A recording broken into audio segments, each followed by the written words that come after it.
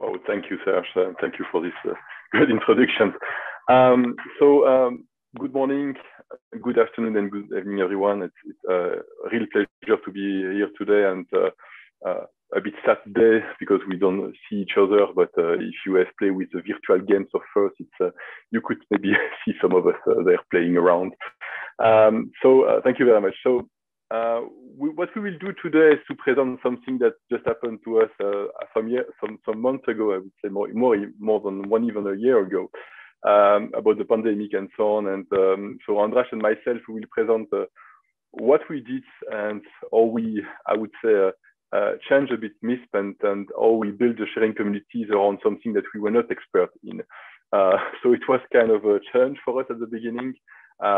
So we came by creating a kind of COVID-19 MISP information sharing community, and it was a kind of experimental thing. So the session of today for us is an overview of what we did there. So first, there's a kind of cliff notes about MISP for the one that doesn't know MISP, but I think it will be very fast and quick because I think a lot of the first members are already familiar with MISP and all the open source projects that we're working on. But we will describe what we did exactly of building this community of COVID-19 community. So it's not only about the tooling and all the development that we did around the tools, but it's actually I would say even the relationship and the creation of a community around it. And we will share all the interaction that we had with the people, the different organizations and so on to really build the community. And we want to really share with you. So we have a short session today of less than 30 minutes, but we will try to show to you what was really working for us and what didn't work. And we really hope to share some lesson learned with you. So it's really what we experienced. So again, we were not experts in the pandemic field, but we became a bit in while doing this community. So really the origin of this community is like, I mean, it was like kind of I would say reactions. So for us, a lot of things that we are developing is based on the fact that when we face an issue or we are facing or we are frustrated about something, we want to practically do something there, which is, I think, for us a kind of resilience to create some tools and so on. And as a CIRCL and as a day-to-day job, we have seen an increase of this kind of surface of attack for all those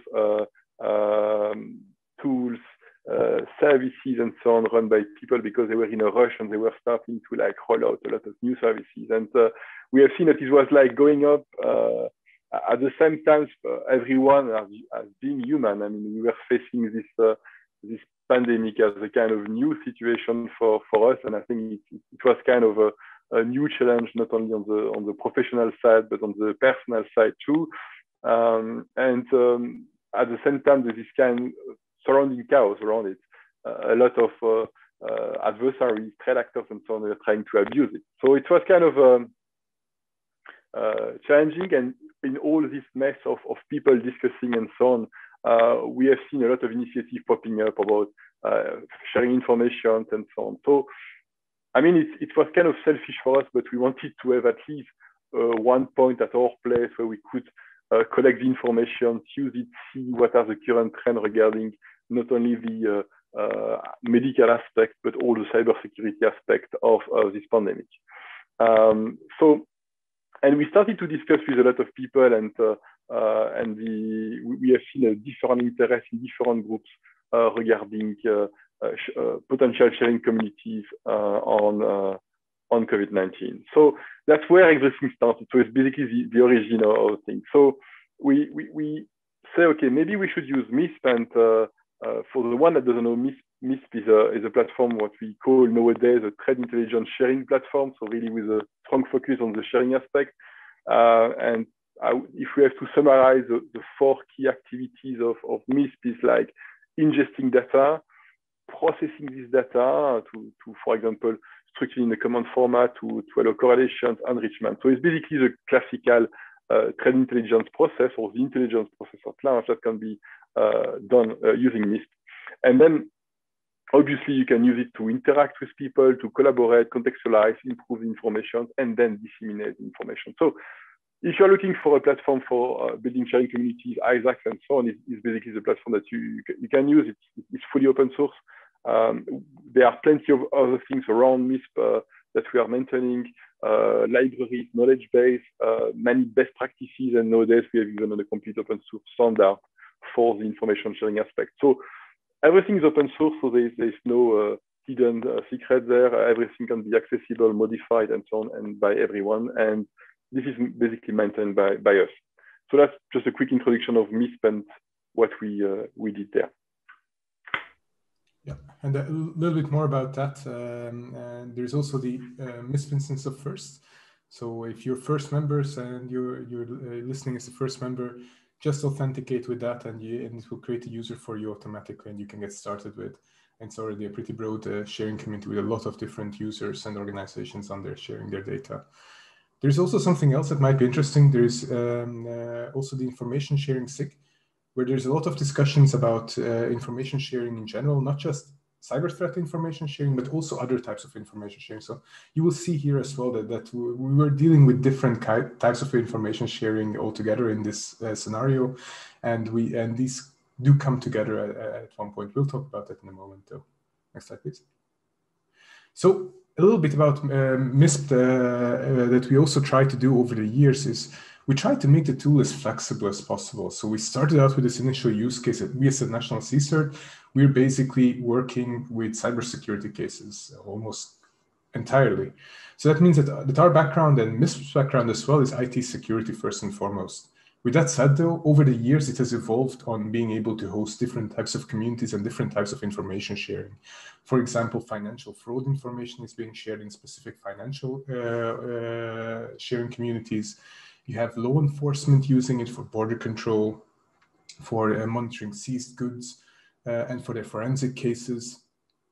You have all these different use cases with vulnerability management, and also for risk analysis. So you have a bunch of different types of users and communities involved, and that means that the data model aligns itself with these different types of models. So we wanted to have this flexibility in place. If you want to see some really exotic use cases, I think the craziest one we've seen so far was a sharing community where they were sharing radar waveforms. We have no idea why, but they had questions for us on how to model their data, and that's how we found out about it. Next slide, please. So going back to a little bit about the personal challenges. So Alex has already mentioned a little bit about why we started with this whole thing, but there were also a lot of personal frustrations for us. I mean, one of the most common one that I'm sure for all of you is the case was last year when it came to conferences like FIRST. Are we going to be able to travel there with COVID-19? What is the situation in given other countries where we might give trainings, where we might have to go for our jobs and so on? Can we actually travel? Are we safe? So these kind of questions were all in our mind, basically. And that's why we initially started. So the first use case for the COVID MISP instance was really the health information, to just see where we stand with the current pandemic. Keep in mind, this is early last year, when there weren't those fancy dashboards that are out there now all over the place that you can gather this information from. The ones that were out there were either very regional, like the one hosted by the Chinese government, which was actually really good for regional overview of, within China, but not so great if you wanted to see, for example, what was happening around Luxembourg. On the other hand, the ones that existed that were good, like the one from Johns Hopkins at the time, didn't have the capability to do filtering on only regions that you were interested in, for example. So we wanted to have something flexible there and wanted to put MISP to good use and test this flexibility, whether it was really as flexible as we claimed it was. So first of all, we had to overcome basically our own doubts and the doubts of our surrounding about us not having any expertise in this field at all. We knew information sharing, so that was the thing that we knew. So we wanted to apply that also to a different domain.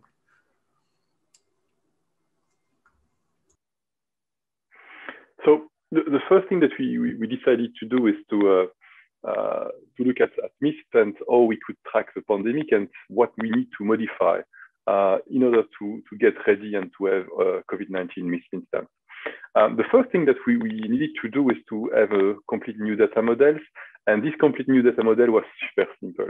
As Andras mentioned, we have this flexible model in MISP that we are using for a lot of things, and So the thing is now that you can describe in the data model the health information, because we were capturing a lot of things regarding intelligence, cybersecurity, and so on, but not the health-related information. And another thing that we were looking for was finding the good data sources and a way to ingest them. So for example, the John Hopkins one were one of the very good data sources, and we were building scripts around it to be able to inject the data in there. And then there is this visualization aspect, like Andras was mentioning, I think it was quite important. At the early beginning, there were not that much dashboard that you can customize, for example, change input, the time series, and so on easily. So we wanted to change that in MISP. So, and we had to modify other things. So we set up MISP at the beginning. So we were like thinking that we were maybe only 10 or 20 people around it. But there's a constant growth of users from the early beginning. We have some statistics later that you will see. So we have to manage that. So we even extend a bit MISP to support that kind of thing. We will see that later. And another thing that we are very important to is to be able to manage this kind of group properly and to assign them to the proper organization and so on. Another thing that we have seen is we have to create what we call those kind of allo lists. And what was kind of positive effort that we have seen around the COVID-19 situation and so on is a lot of new domain names were popping up. Some were governmental, some were private initiative, some were scam. So, and how do you discuss all those ones? It was quite difficult. So that was the thing that we have to do too. And we were basically reusing some of the activities around that to have some allo lists. So the two main things that we did was to build our own connector to gather two main health-related sources. Don't forget, it was at the beginning of the pandemic, and only the two data sources were available and parsable and so on was John Hopkins dataset and the Chinese governmental reporting. So we designed new object templates for those, and for the one that are familiar with MISP, it's like straightforward to do, and you see that it was like kind of for us a quick win because we were able to reuse that models to just create the JSON format. And we create some additional feed ingester. So we have this capability in MISP to ingest feeds for any kind of data. And it was supporting that. So just an example here, it's one of those object templates that we modify in MISP. It's something that I remember we did that during a military training that we did in Brussels. So we were doing the training, and at the same time we were working on the project, and we basically do those object template in a kind of I would say 1 hour, and we were structuring the COVID-19 daily report from John Hopkins into standardized MISP format, and it was like a kind of quick way to have those kind of COVID object templates. Yeah. Going back to what we actually lacked though at this point was really the dashboarding system. So one of the things that we wanted to have is something, first of all, that we can reuse later on for other use cases. Obviously, everything that we did was also to still be somehow attached to what we do day to day normally. We also wanted to have a system where it was easy to build and to manage the different widgets that we would create for the different use cases. Manage in a sense also that users would be able to customize how these widgets worked based on configurations, based on settings that they set up. So for example, for the COVID-19 case in particular, I myself am Hungarian, I'm living in Germany, and I'm working in Luxembourg. So obviously these three countries were of high interest to me. So that means that if I'm looking at a dashboard, these are the numbers that I'm most interested in, most likely, and perhaps the other neighboring countries. So I would want to create something that is catered to my own personal needs. And the other thing that we wanted to have something that adheres to the rules of the release model of MISP. So the idea was that we wanted to be able to share this dashboard to all other users of a MISP community, and they would be able to retrieve only the statistics and overview of data that they had access to in the first place from their user perspective. Next slide, please. So here's just a small image of what the COVID-19 dashboard looked like. So again, this is very customized for the COVID-19 instance. Obviously, if you're doing cyber threat intelligence, you will have different types of widgets to pick from that make more sense. But for this, it made a lot of sense for us. We could create regional hot zones basically by the geo view of the data. We could see numbers such as mortalities, confirmed cases, recoveries, and so on, and track those numbers in the various different countries. This was at the time when these numbers really played a role in where you were allowed to travel, for example, altogether. And then later on, of course, everything came to a grinding halt. But at first, I think we were a bit more optimistic when we came up with this. Next slide, please. So to put this into perspective, this entire thing for us, it was kind of a passion project that we mostly did outside of working hours, so weekends and evenings.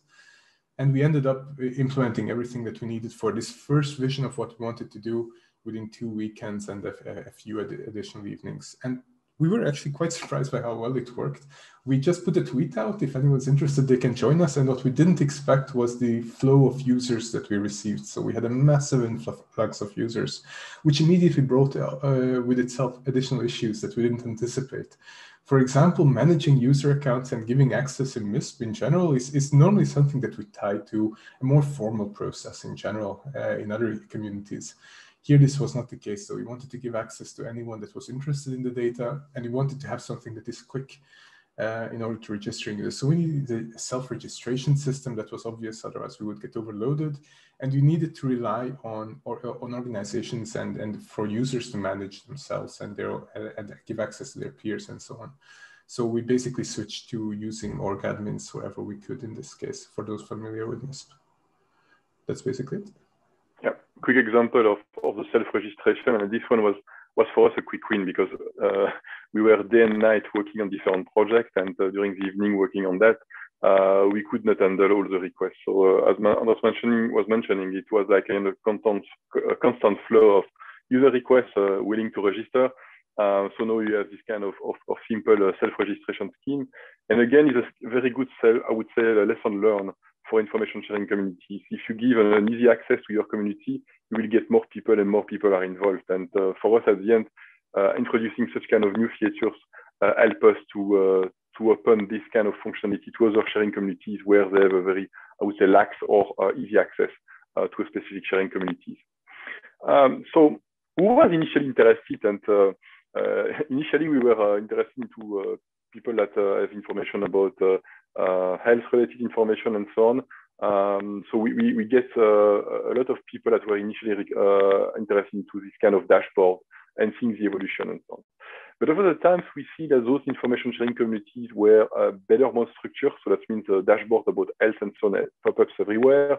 They were more coordinated, either at worldwide level, European level, and so on. So we have seen a kind of shift over the times where different kind of activities or at least topics were shared. One of these is basically health related, obviously, but knowing a bit of our backgrounds, cyber threat and cybersecurity related information was something that were like popping up more. And then two other topics were very common and started to really take over was the disinformation aspect, because during a specific period of time, we have seen a lot of disinformation. Before that, information, I think, has been widely distributed and more people have access to the knowledge about the pandemic and so on. A lot of disinformation was sent, and this kind of information were shared within that community. And then another thing that a lot of people were looking for was the official website to disambiguish the website from the government from the one that are not governmental one. And that's, I would say, four main categories, I would say, main pillar of information that we were sharing there.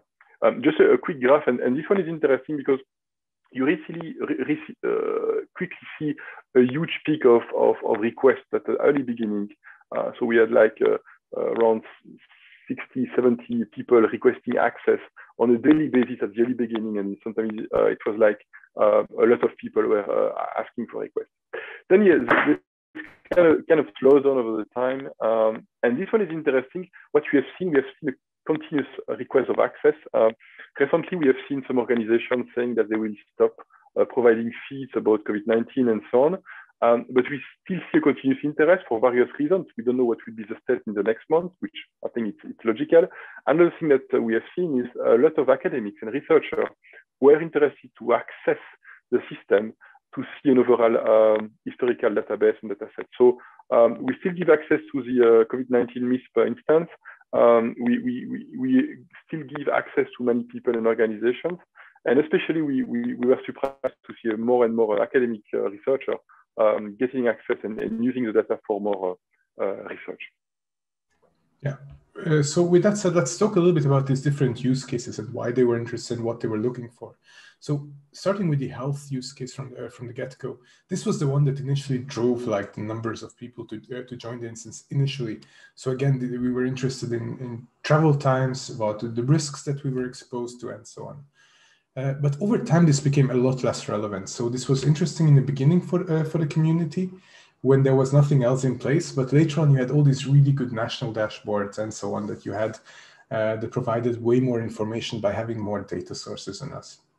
So for example, later on, one of the things that became most interesting was number of vaccinations this year, for example. So this is something where national registers have the best information as opposed to these global ones like the ones that we were using for the incident cases. So this changed a little bit over time, and we dropped the shift for the focus on this over time to focus more on the other pillars. With that said, there was still a lot of information shared about articles, reports about the topic, and so on. So it means that if something interesting new popped up, there was someone pushing data about it in the community. So those interested could still follow up on that data. Next slide, please.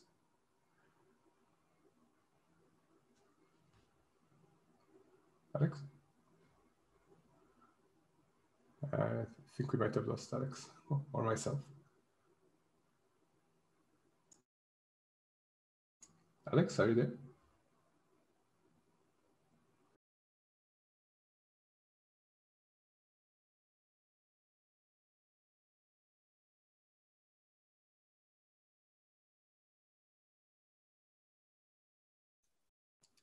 Hello? Did I disconnect or did Alex disconnect? Yeah, he seems to have disconnected. Okay, in that case, no worries. I can just share my screen and we can continue from there. Just one moment.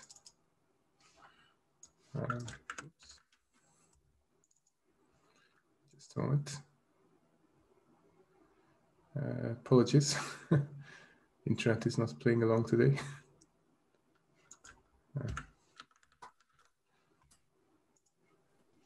How do I share my screen? There we go. Can you see it? Yes. It's working. Okay, perfect. Now I just need to figure out how to go into full display mode here. Full screen mode. There we go. Okay, so where were we? Sorry about that. So let's continue where we left off. So going to the other pillar, talking about the cyber threat information sharing. Obviously, one of the biggest changes that we saw was the change to remote work for a lot of organizations, which basically meant that the moment you have remote work, it means that you're setting up new infrastructures for VPN and so on. And attackers started abusing this really heavily at the start. So obviously, when your remote work transformation project is led by COVID-19 as its project manager, then you're going to end up making mistakes and things get more rushed than normally something like this would happen at an organization. So with those new attack surfaces in place, basically, we wanted to have some way of informing and mitigating these sort of issues. So this is more aligned with our traditional use case of MISP. Again, the different organizations involved were CIRCL, SOCs, researchers. There were a lot of good communities popping up specifically to combat the situation.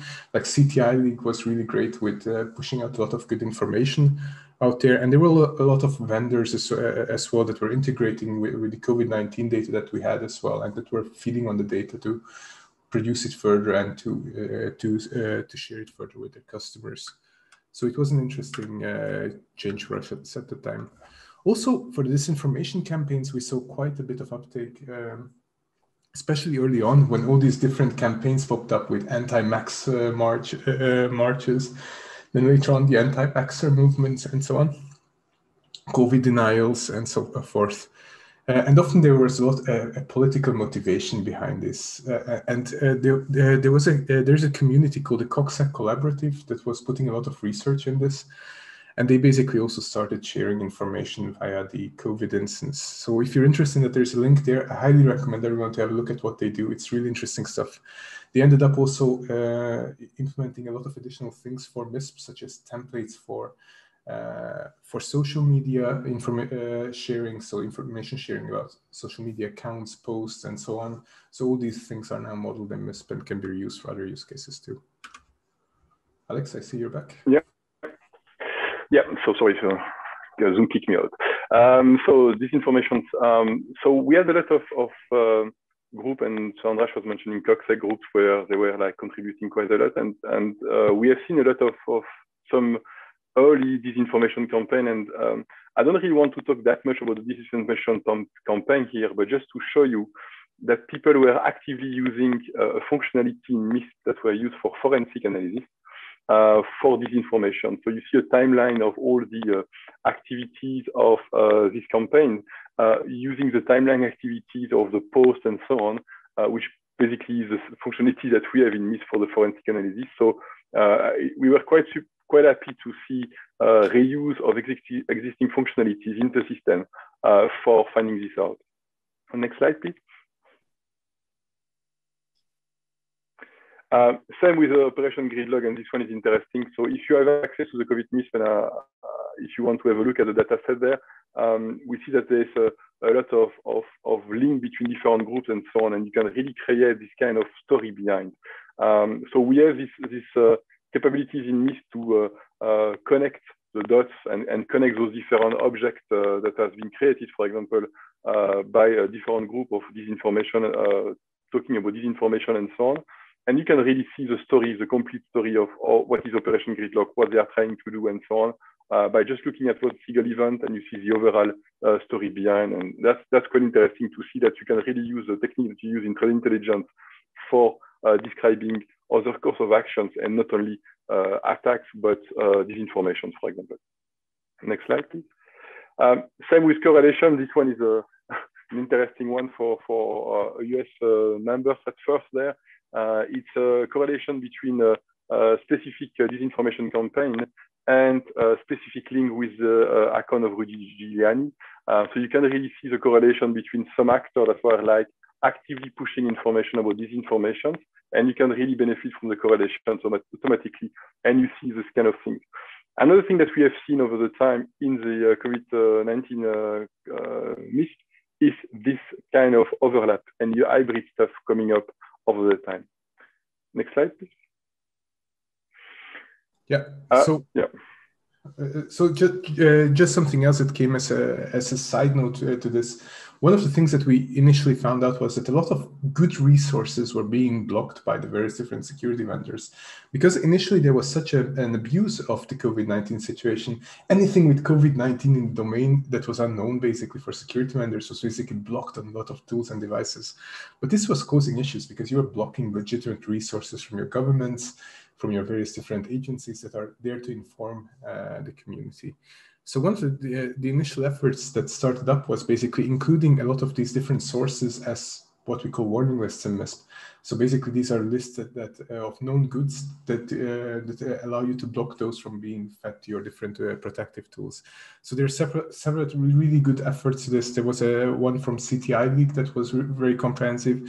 Krasimir's list was really useful for detecting a lot of these known goods and excluding those from the export. So there was quite a few efforts around this as well.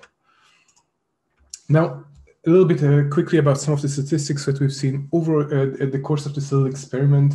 We ended up with 1,600 users from over 300 organizations, with over 10,000 separate data packages being shared, be it health-related, cybersecurity, disinformation, and so on, with 3.5 million data points altogether, and with a crazy amount of peak traffic. So during the first few months last year, we had 15 terabytes of traffic of just intercommunicating with each other. So it was pretty heavy.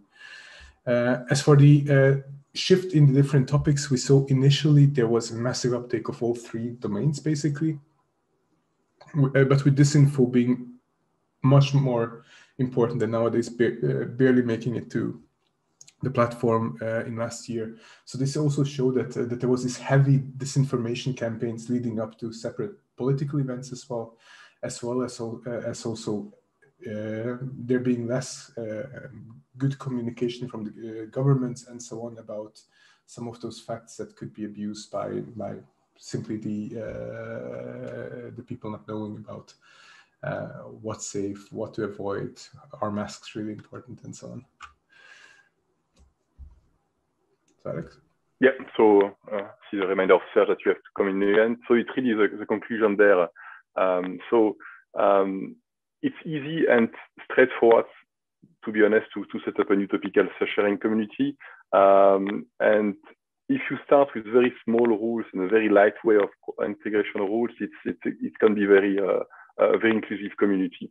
The thing is, it's very interesting to see that those different groups pop up at different bases, at regional level, local level, international level. And the thing is for us, it was like a huge, interesting experiment to get a lot of information on how to improve the platform. For me, for example, for us, it was a kind of playground and laboratories to test new things and to evaluate for the dashboard, for example, self-registration and so on. And for us, being open source was really a quick way to adapt our tools very quickly and efficiently, and have to really test base with all those new users. And we have seen over the time this overlap between the different communities because a lot of things are interconnected.